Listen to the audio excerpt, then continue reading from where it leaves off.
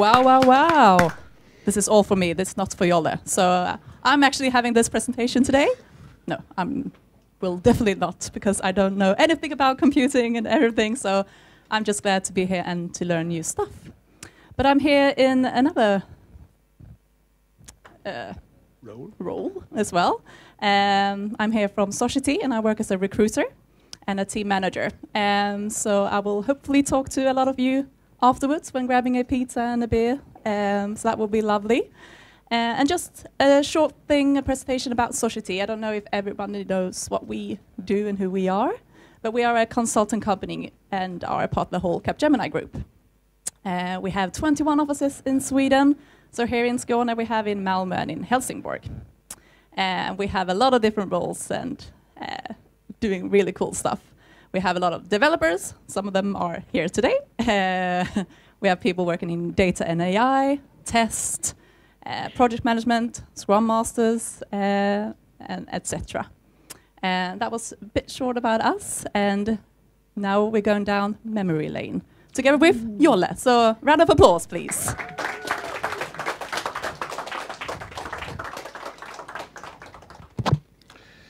Thank you. No, that's the one. Nothing happens. Try this one. Okay. This is me. This is what I work. I should be over here, I've been told, as close to the corner as possible. This is me. I work for Society. As a senior developer, I'm allowed to do basically anything I want, including doing these presentations in the evening, which has nothing to do with my actual role, but I like it. It's fun, and I hope you will be awake after I've stopped talking and enjoyed it as well. If you have questions, feel free to interrupt. I honestly love dialogue, although you should keep in mind that I have a very ambitious agenda for tonight, and I plan to talk for the entire session that I have available. So any question you ask will eat your pizza.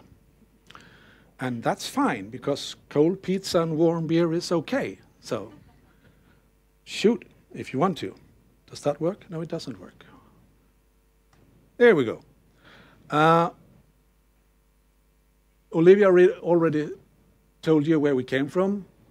And since we are a French company, it is pronounced Society. It is not Sogeti or Sogeti or, well, any other pick. So shitty is not, no, that's right. It's not so shitty either. Very little shit. So, and speaking about pronunciation, I really hope that there are at least one that doesn't speak Swedish here tonight. Could you please raise your hand if you don't speak Swedish? Great, because all my jokes are in English and I wouldn't be able to do this presentation in Swedish. Where are you from? Canada. So you speak English, or are you French or natural language? No, and you? From Ukraine. Cool. Oh, I have a joke. An Englishman, a Russian, and a Ukrainian walks into a bar, and the Ukrainian looks at the Englishman, looks at the Russian, and then goes over to the bartender. What does she say? You don't know? I have no clue. I don't speak Ukrainian. I was thinking that you, if anyone, would be able to tell me. But no, okay, yeah. Ukraine. We're starting with a quiz. And that's why you have pen and papers. You're going to answer 3 questions, 1 on each paper. I'm going to ask for years. And you can ask a range. You can say that it was in the 80s, or if you're not really sure what century you think it was. But the more precise, the better, of course. So here's the first question. When did we start using computers? And I would like if you not only wrote down the year you think, or the time period, but also what question it is you're actually answering, so we can we can sort them out afterwards. So, first use of computers. Okay? What type of? The one you are thinking of. Hmm? First written program. Something that is supposed to be executed by a computational machine. When did we do that? And the first concept of AI. And if you've forgotten the questions, I've put them here so you can see them. And we actually have prepared a place for you to put them on. So once you have answered, I hope that I will get help from Olivia collecting your answers, and we will put them on these posters here.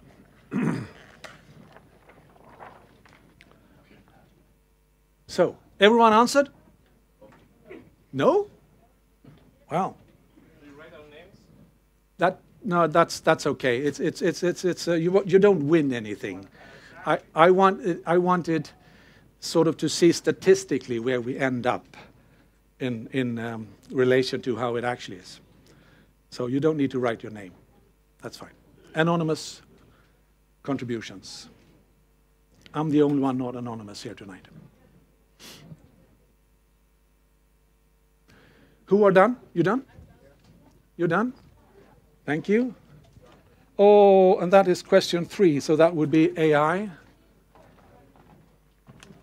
Oh, good guess. 2 would be first written program. That's over here. And 1 would be first use of computers.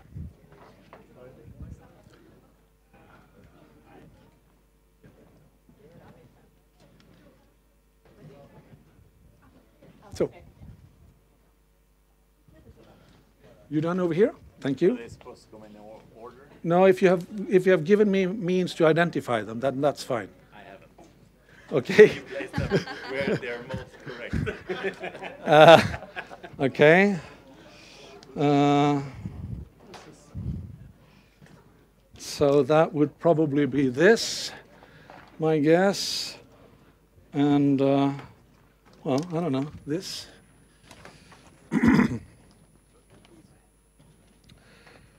First use of computers, first concept of AI, first written program. Yes, oh, thank you.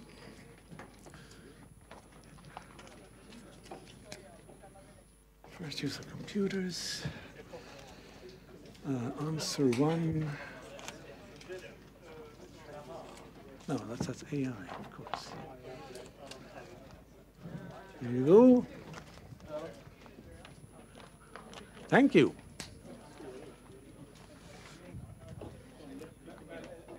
Tacka. Excellent. Thank you.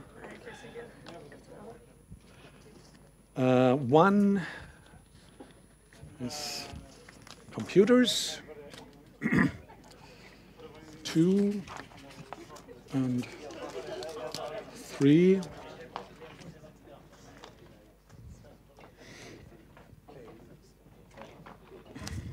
For some reason, there are very many answers to the first use of computers and not that many for the first program. That's odd. Okay. Ja, okej. Tack.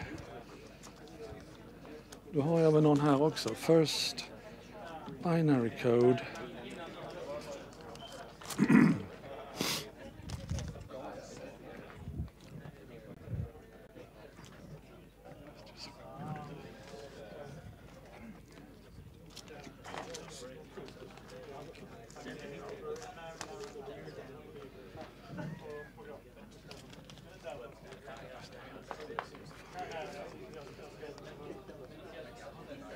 Here's someone who's been very innovative and written on the sticky side. So, and the answer is first use. That must be this one. Okay. Computer. let's move ahead and see if we can answer this one then. So, first use of computers. We have 40s, 1820s, I think that's right. 1860, excellent replies.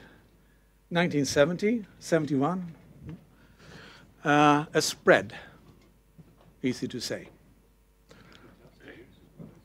Sorry? 2,000 years ago. Well, that's not my answer. And I'm going for the documentation. So I can say that the first occurrence of someone mentioning in writing that they were using computers is from 1613. And you could argue that that's nigh impossible because they didn't have electricity, they didn't have mechanics to construct machines good enough for that. But that's because you're thinking about the wrong kind of computers. Because the right kind of computers were humans. And that's what we started to use in 1613. And what they did was that they took input data, they applied rules or instructions, and they gave back an output, a result, which is exactly what computers are doing today as well. They computed the data, and they did that by hand. And they started to do that in 1613. That's where the word computers come from. We were describing a human occupation.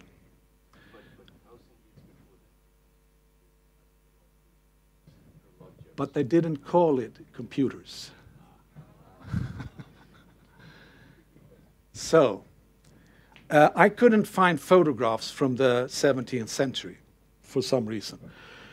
So this is the oldest photograph that I found. And they are computing here.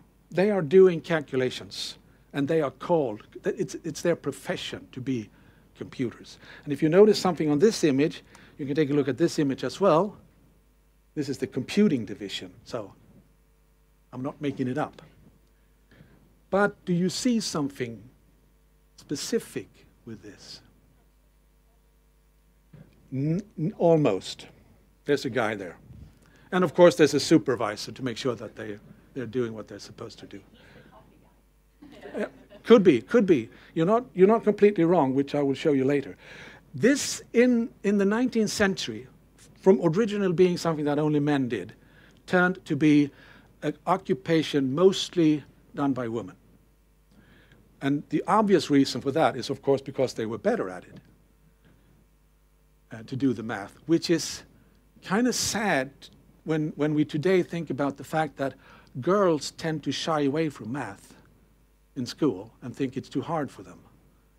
So mostly guys go to the technical educations, when historically we have seen that it was a woman's work because they did it better. Of course they were also cheaper, and it was possible for them to do at home. So that was another reason. But here, this is the computer division of NASA in the 60s. Or rather, it's one of them. 100% women doing the work. These are the women that took men to the moon by providing the calculations needed to go there safely. And just how many here works with development, write code? Raise your hand. Quite a lot. Okay. So you work with computers. You do computing. What's 104 divided by 8?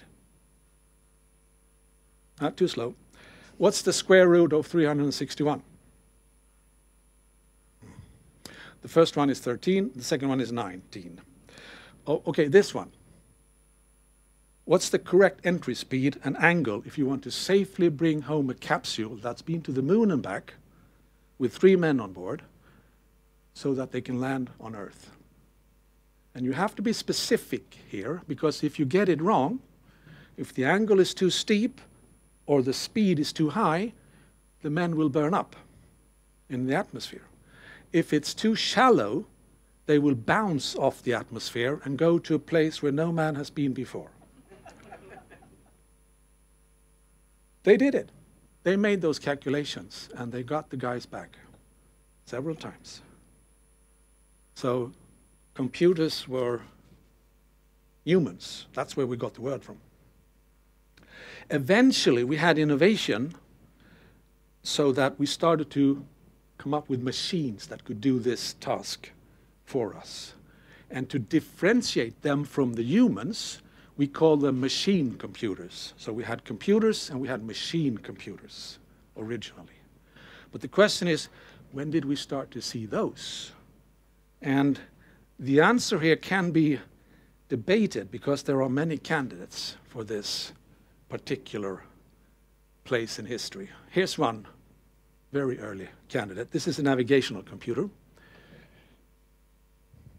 Unfortunately, it is very old. It is from a long, long time ago. But it's also from a galaxy far, far away. So we didn't know about it until 1977, when they showed a documentary about a war that they've had among the stars a long time ago in that galaxy. And then we got to know about these computers. But at that time, at 1977, we already had computers of our own, and this didn't really have any effect on the computing development on Earth. But it was definitely the first candidate. Here's another one. This machine was constructed to help with census work in the States. You know, ask every citizen, how old are you, who are you married to, where do you live, how big is your kitchen, how many kids do you have, all of that. States want that kind of data because that helps them to plan their society. But it is a very elaborate task to make any analysis of the data, to sort of put it together. You can collect it, but then you need to handle all this information. So what the Hollerith machine does is that it uses punch cards to put down the data, and then this machine takes the punch card and can read the holes and make assumptions based on that. If there's a hole there, then this is a married guy. If there's a hole there, then they have 3 kids, and so on. This became a huge success because it reduced the time from 12 years of analysis. I can't even say it. You know, go through the data that you had and make some sense of it. It took them 12 years each time they did a count, and they reduced it down to like 6 months or something like that. This was the origin of a company that was called Computing, Tabulating, Recording Company. I'm sure you've heard of it. No? Okay, in 1924, it changed name to International Business Machine, or more commonly referred to as IBM. Have you heard of that? Okay, this is the start. And this is also where we got punch cards from. And as a curiosity, when I had my first computer job in 1977, we actually had a punch card division in the company. We were still working with punch cards in 1977. It's a bit too much to say division. It was a room with a couple of old ladies, but we still sold that service to handle companies' punch cards and do work with them, put that information into the computers that we had at hand for the time. Could this be a candidate? This is Zeta-3. It was a German machine, very advanced, used to calculate the V2 rockets so that they would land in the correct place, have enough fuel and the right angle. Unfortunately, this did not make a mark in history because it was bombed to oblivion in 1943. And the people that designed it, that worked with it, they were scattered into every direction because they were, at that time, more interested in surviving than advancing computing. So it became a parenthesis in history. This is another example. I'm not sure how to pronounce that. Atanasov, Raspberry computer, made in the US, did not make a mark in history because it was abandoned. Atanosov was called off from the work with this machine by the Department of Defense to do other more important stuff that they needed him for. So it never made a mark either. Here's a good candidate, the Colossus. British. Was used at Bletchley Park, if you heard of that, helping them decipher German secret radio messages, the Enigma machine. They used this computer to do that.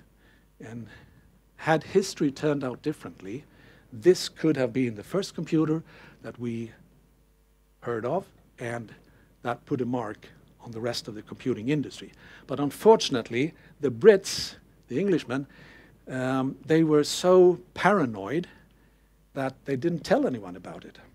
It was a secret until 1977. That's when they released some of the classifications that they had around Bletchley Park project. So we didn't know about it until way too late for it to have any significance in the computing industry. So instead, we got the ENIAC. American, Electronic Numerical Integrator and Computer. This is how it looked. This was the first programmable electronic general purpose digital computer. And with digital, I don't mean binary, I actually mean decimal. It had 18,000 vacuum tubes, 17,200 crystal diodes, I have to read here because I don't remember this, 1,500 relays, 70,000 resistors, 10,000 capacitors, and approximately 5 million hand-soldered joints to keep it together.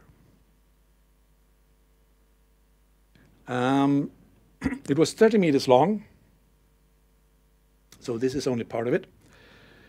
The vacuum tubes that they used, I think you can see some of them on top here, they were so bad so they continuously busted. So the downtime of this computer was generally around 50%. They could only use it half of the time. The rest of the time they repaired it. And the longest period they had of operation without failure was in 1954. That's almost 10 years after they initially built it. 116 hours, about 5 days, that it worked without crashing for them. So the woman here, she's not a model to make it pretty. She's one of the 6 programmers that they hired. They were all women. They hired them because they were good. They were mathematicians, they were computers, and they were available. And men wasn't because they were out fighting. So they had to use women instead. And after the war was over, Second World War, they couldn't replace them with men because they were too good. No one else could pick up their competence because it was so complicated to make this beast work that they were impossible to replace. Unfortunately,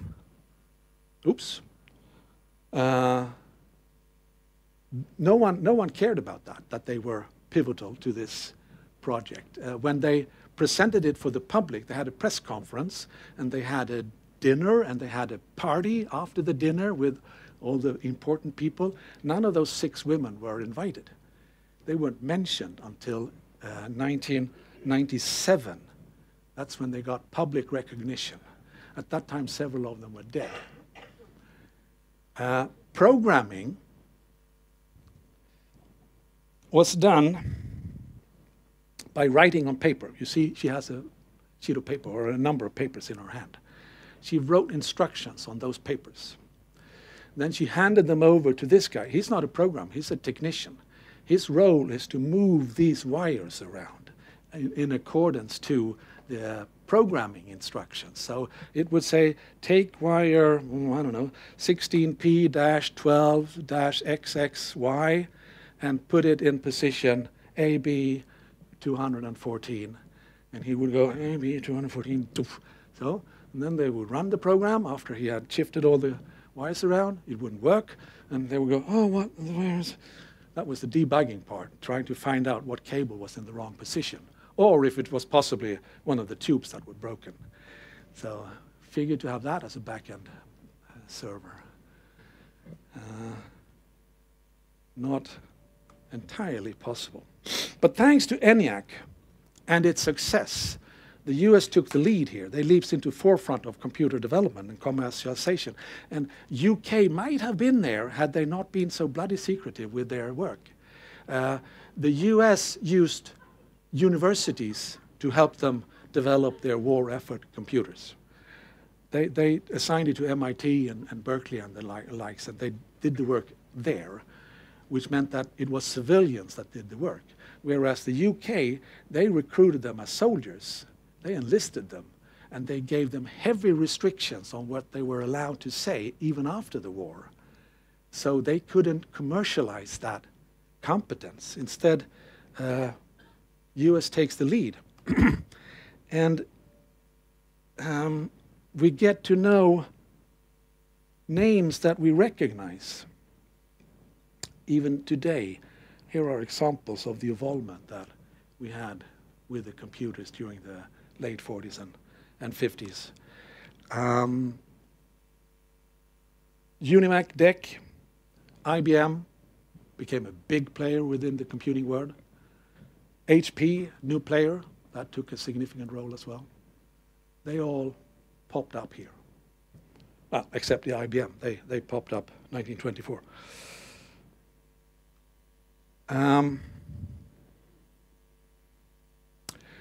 LOC stands for Library of Congress, and these machines were huge, very expensive. You have to have great funding in order to afford them.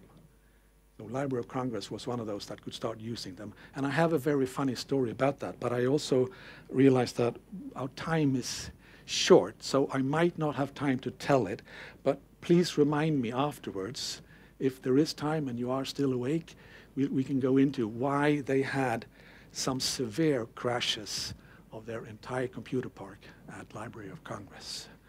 We'll do, and I also have a history about hamburgers. You can remind me of that too. So let's move on to something else. Who's this noble woman here? She's up there as well. Further over there. Ada Lovelace. Exactly. Didn't live for long, but made a mark in history. The portrait is painted 1836. This is the AL in the headline for this talk, from AL to AI. This is AL. And she was a brilliant mathematician and explorer of mathematical mysteries. She would have had a chance to get a Nobel Prize had it existed. And this time, it didn't. And the reason she deserves a place here is because she wrote the first computer program. Who answered 1840 on that question? Over here. Did we have anyone? Staffan, because he's a friend of mine, so he knew it. You had 19th century, that's good. Yeah, 19th century, there we go. That's cool. Yeah, there's one, 1800 tall. Yeah, so some are quite close. That's cool. 1979, some are not as close.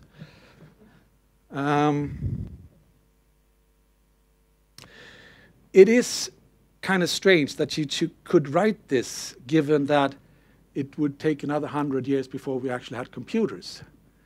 But what she did was that, thanks to her brilliance, she became friend with another genius within the area of mathematical explorations, Charles Babbage. And he designed what he called an analytical engine that would have, had it been built, been the first computer. It had all the traits that we see in a modern computer today. but he never built it. Instead, he held a seminar or a presentation about the project for a society in London. And on that society, in the audience, was an Italian young engineer who got very fascinated by the concept. So he wrote about it in French and published it in a French newspaper, an article about the stuff that he'd heard in London. And Babbage, I don't think I have more to show here. He asked Ada to translate that article to English for him. And she did. She spent 9 months doing that because she was very ambitious, and not only did she translate the article, she also included footnotes. And in fact, the footnotes that she included are 3 times longer than the article.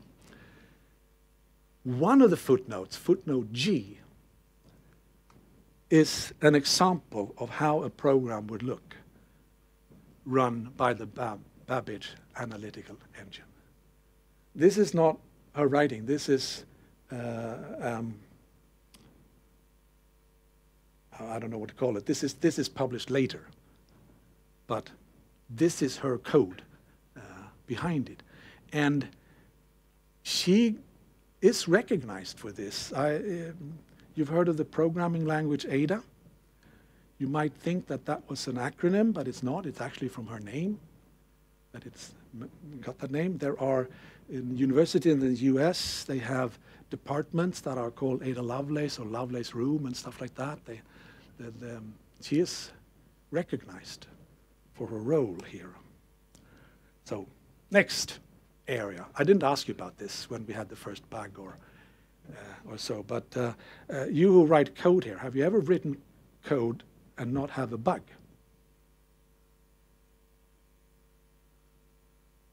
I would not think so. It's nigh impossible. So it goes without saying that the history of bugs is as old as the history of computers and computing. And indeed, there are people that say that Ada Lovelace program example contained bugs. So even the first program was buggy.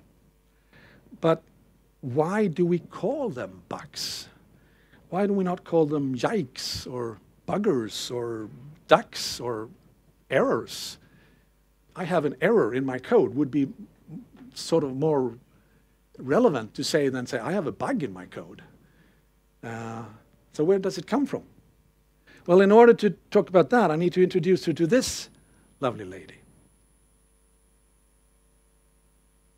And with her, tell you the myth about the origin of bug reports. This is Grace Hopper.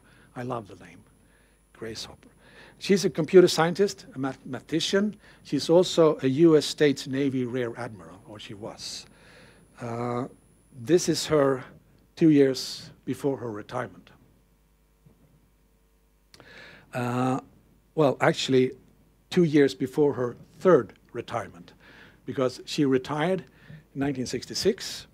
The Navy got panicked and said, "No, you have to come back. We can't do this without you." So she went back, worked for another couple of years, retired again, second time. The Navy said, "No, we can't do this. You have to come back. We can't function without you." So she got back again and worked for another couple of years. And she didn't retire until she was 80 years old in 1986. 20 years after she tried to retire the first time. But that time she was Rear Admiral. Before she went to the Navy, which she started in 1943 as a computer specialist, she had a PhD at Yale and was a mathematics professor at Vassar College. And after the war, she worked in a team that developed UNIVAC, which you could say was basically the first supercomputer, or what we then started to call supercomputers. The best of the best computers were called supercomputers. She's also the inventor of programming languages as we know it. Back in those days, programming was, well, first to move wires, but then they wrote machine code. And she insisted on saying that, no, it would be better if we wrote in English. And her superior said that, that's a waste of time, don't do it. And she insisted. So in that process, what she wanted was that you write in English and then you have the computer compile it into machine code. So she not only come up with that concept, she actually wrote the first compiler. And she wrote a couple of programming languages as well. Have you heard of COBOL? Anyone? She wrote it. Fortran, same. She wasn't alone in that process, but she had a crucial role. She was the leader of the gang and the visionary that pointed the direction of how she wanted this to be. And here's the myth. In 1947, she and her team was working on the Navy Mark II computer, which looked like this. Impressive. And they found a moth, an insect, stuck in one of the relays of the machine, and it stopped operations. So they made a log report with the bug taped to the paper. And the text, first actual case of bug being found. And this is claimed to be the first bug report and the first, or not the first, but written by Grace Hopper. None of that is true, actually. I'm sorry. It's a good story, but it's not true. She didn't write it. This is not her handwriting. And the word bug had been used by engineers in the States for at least 100 years before that. You could have a bug in a drawing. You could have a bug in a specification of components. You could have a bug in a construction. They used the word bug a lot. So it is more likely that the team around the Mark II knew about this. They called their reports bugs and were happy to actually have a bug to attach to it this specific time. Yeah. So,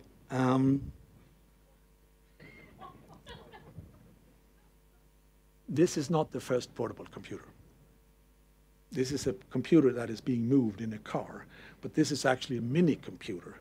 And I'm not going to talk a lot about mini computers, but they became very popular late 50s into the 60s because they were smaller than mainframes, and they were definitely way more cheaper. This machine, this particular machine, when it was launched, cost $18,000. That was at least 10 times cheaper than a mainframe, the starting cost of a mainframe. So they became popular in medium-sized organizations because they could afford them, and it had the computing power to do the tasks that they needed to be done. So the year, I think this is 1956. I can look it up for you if you want to. Yes? What was they used for? They were useful for doing bookkeeping, calculations, stock holding. I mean, you used them for what you used computers for, which was administrative tasks. Private sector. Yes, in the private sector. You would buy them to run your grocery store or series of grocery stores, rather.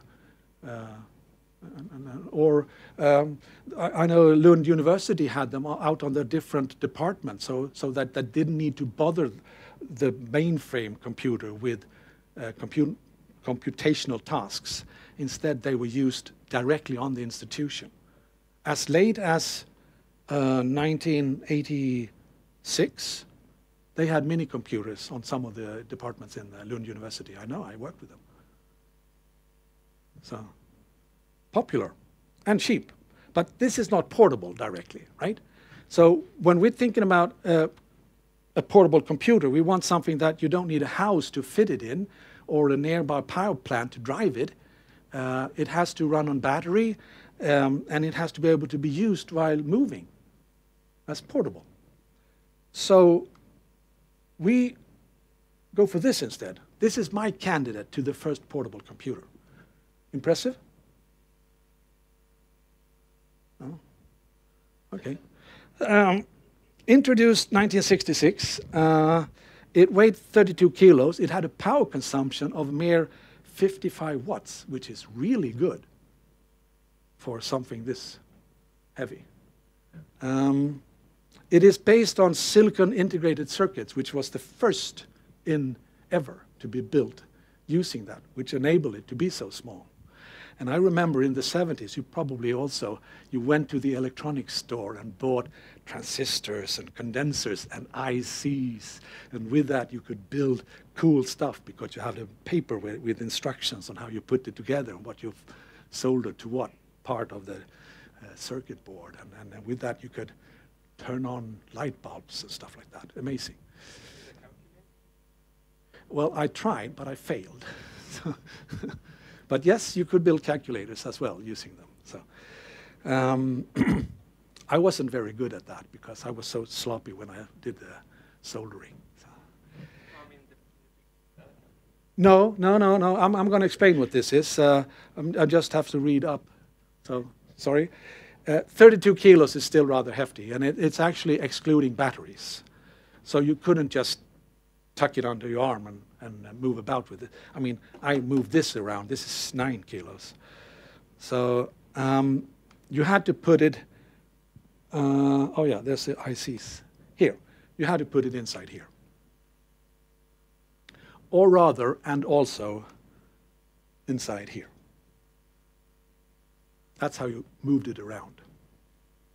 This is the Apollo program's navigational computer used to put men on the moon. And notice that I say men, not man. So, because there weren't any women in that crowd. As a computer viewed with our eyes, it's not very impressive. I can say that I have way more computer power in my refrigerator, with the difference that my refrigerator will never ever be able to go to the moon. So that's a shame. Or, Don't say that. oh, we'll see. Yeah, attach it to some rockets. But this one enabled Armstrong to say his famous word. Houston, Tranquility Base here. The Eagle has landed. Did you think I was going to play the quote where he says something about steps and men? And no. Too easy. This is when he was actually using the computer. When he walked around on the moon, he didn't have a computer with him. So this is way more relevant. And this would be the first portable computer. QDOS. This is an interesting part in the history of personal computing. And that's basically where we are right now, the birth of computers that you could put on your desk. They were not called PCs to start with, they were called microcomputers. And what enabled them was the introduction of microprocessors that made this possible. Yeah, they were initially hobby projects. You built them yourself because it was fun. They weren't very useful until, yeah, we should take a peek into this house here. The house is completely uninteresting. What's interesting here is actually the garage. This house belongs to a guy named Paul Reynold Jobs. And the garage was eventually taken over by his son and some friends of his son. His son's name was Steve Jobs. And this is Steve Wozniak. They are the founders of Apple. I'm sure you've heard of them. This guy here is Ronald Wayne. Have you heard of him?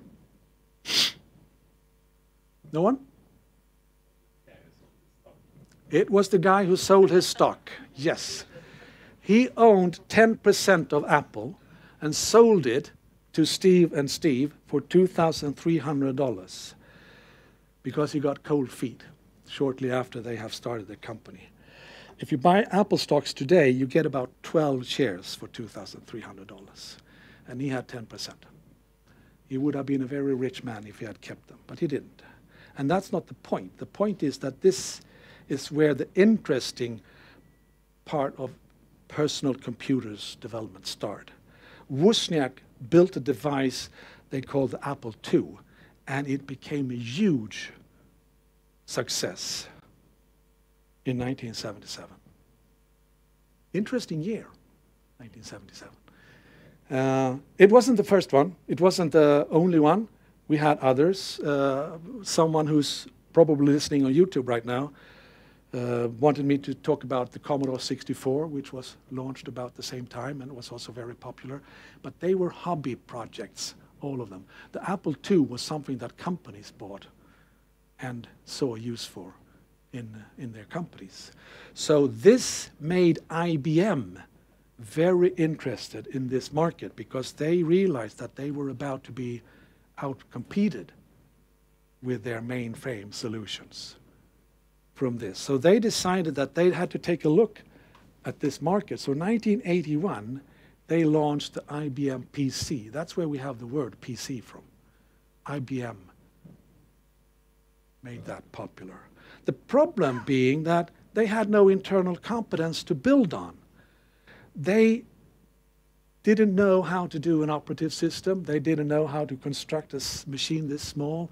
So they went out on the market and bought everything they needed. They bought processors from one company. I think you know the name of that one. If not, Intel. They bought graphic cards. They bought drives, everything on the open market, including that they didn't have an operative system. So they needed to buy an OS from someone, anyone. And here's the QDOS story. The most popular operative system at the time was called CPM 80. A lot of computers ran that. It was developed by a company in Texas that was owned by a married couple. IBM wanted to use this and sent two of their heavies to Texas to negotiate a deal with this company. They had arranged a meeting, but at the time of the meeting, the company was owned by a married couple, and the husband, he decided that it was more fun to fly helicopters than to meet the IBM dudes. So he wasn't at home. He was out flying helicopter. He left his wife to meet the IBM heavies, and the first thing they did was that they took an NDA, a non-disclosure agreement, and stuck it under her nose and said, you have to sign this before we say anything on why we are here. And she refused. I'm not signing anything. Nope, I'm going to talk with my husband first. So the heavies left. They never told her why they were there, and instead they have heard of another small company in Seattle with a very young CEO who was called, whose name was, he wasn't called, his name was Bill Gates. And the company was Microsoft. So they went to his company instead, had a meeting with him. He swallowed hard, but signed the NDA. And they then told him why they were there. They needed two things. They needed Microsoft Basics interpreter, because at that time, every computer, every microcomputer needed a Basics interpreter, so you could do anything. And they needed an operative system. Microsoft didn't have that. They had the Basics interpreter, but IBM mistakenly thought that they had an operative system as well, and they didn't. They didn't own one. They never developed one. So they left.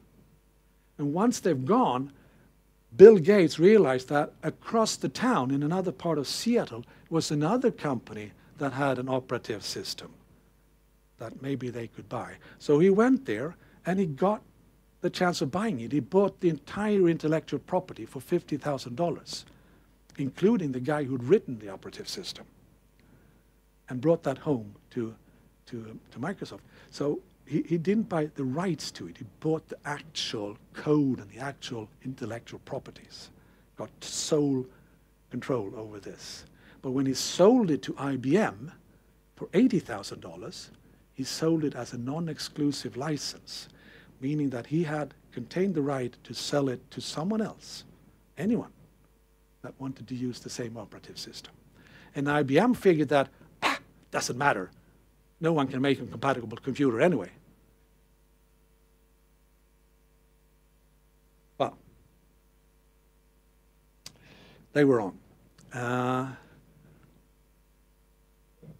The operative system, by the way, and that's the point of this story, was called QDOS, because the creator of it considered it to be a hack.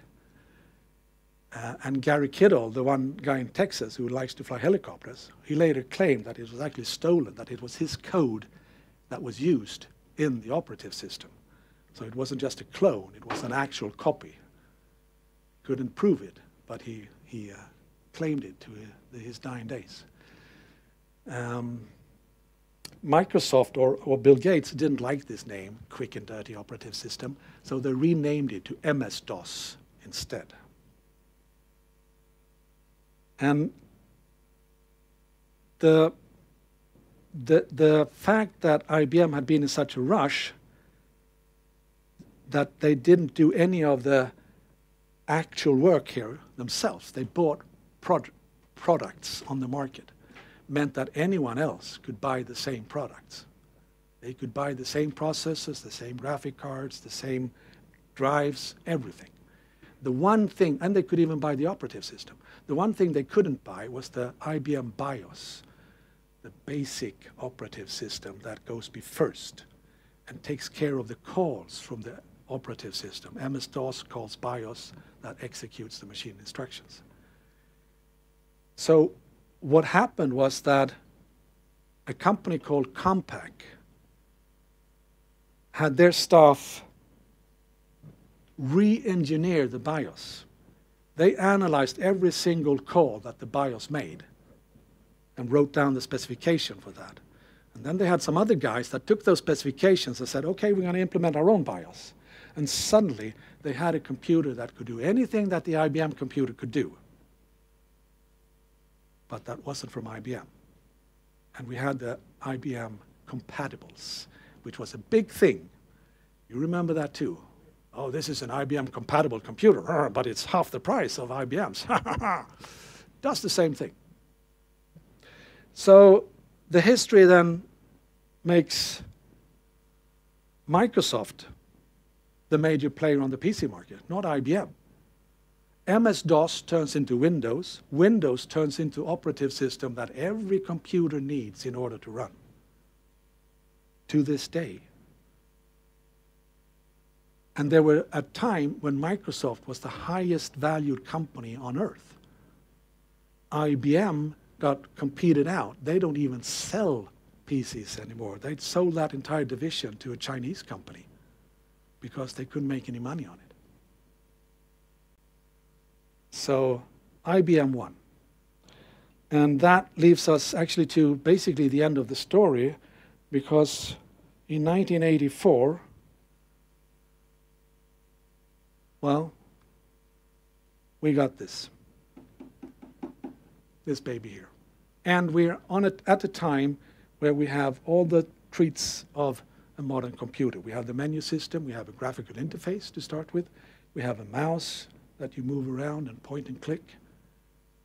Basically how we work with the stuff to this day. So this is not history anymore. Now we are sort of at present time.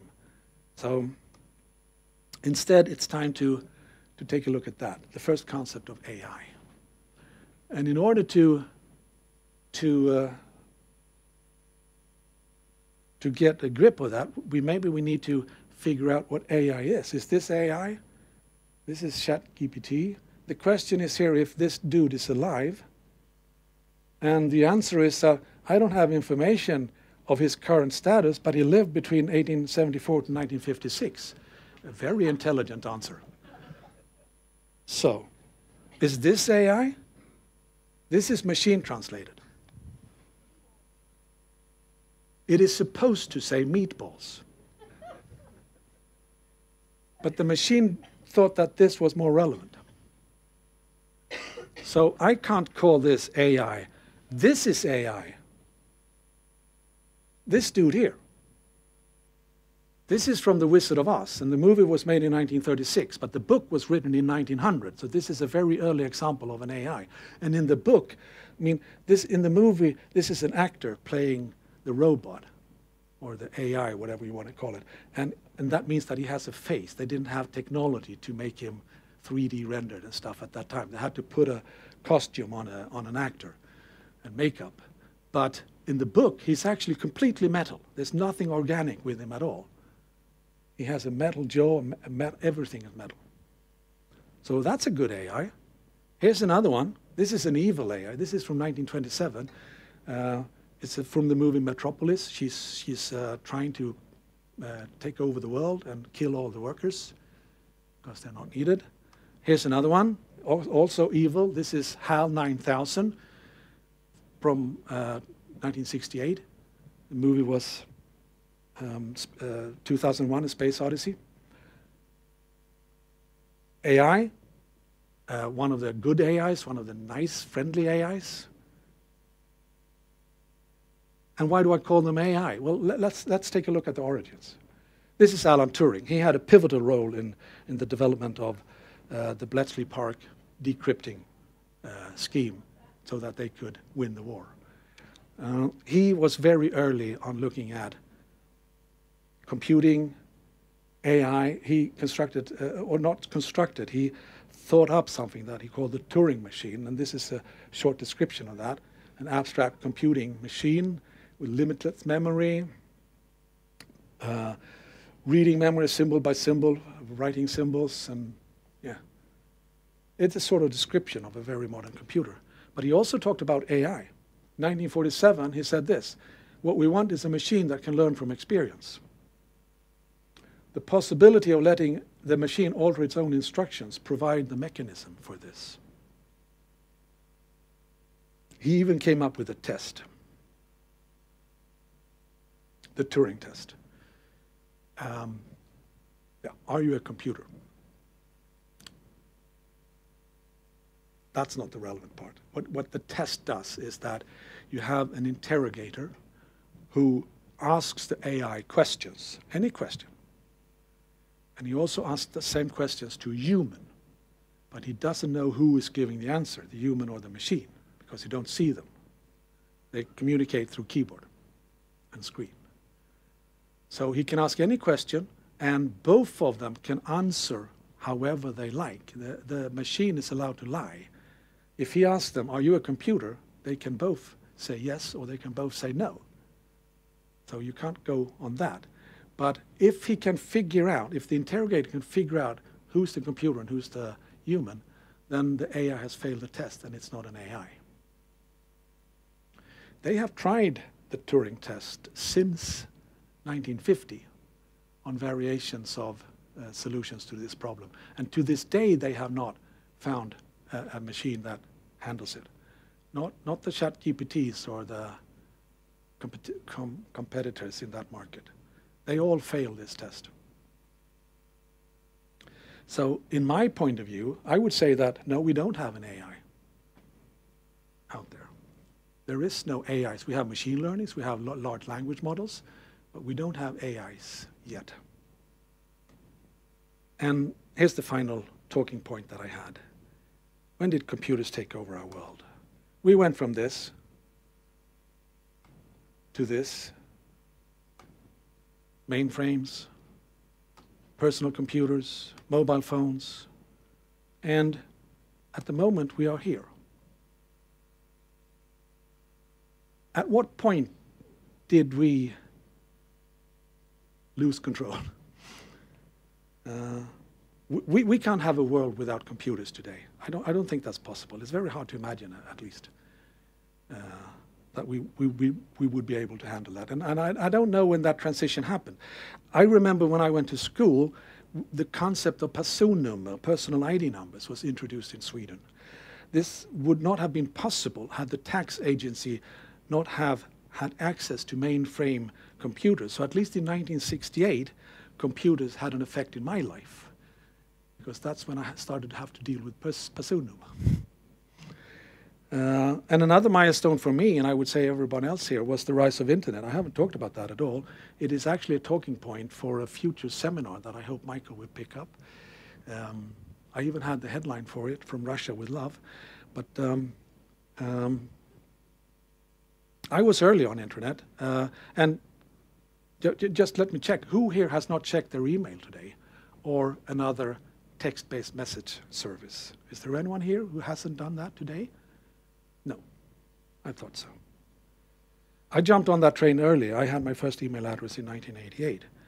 And there are a lot of fictional stories that computers will take over and destroy our civilization. We have Metropolis, This Perfect Day is a wonderful novel that you should read. Terminator, there are so many of examples of that. All of these stories are usually set in the future, sometimes near future. But if you ask me, computers have already taken over. We can't live without them. And if that means that they have destroyed civilization or not, I guess depends on your vantage point.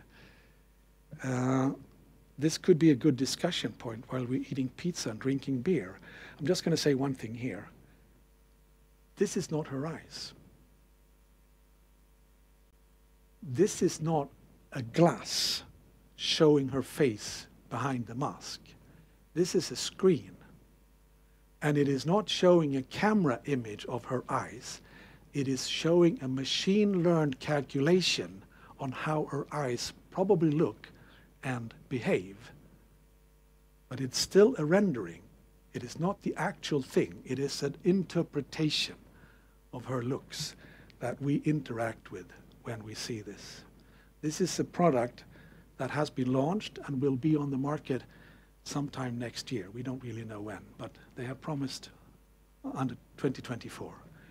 So people will start walking around with these, and we will think that we are interacting with them because we can see their eyes, when in fact we are looking at a machine learning rendition.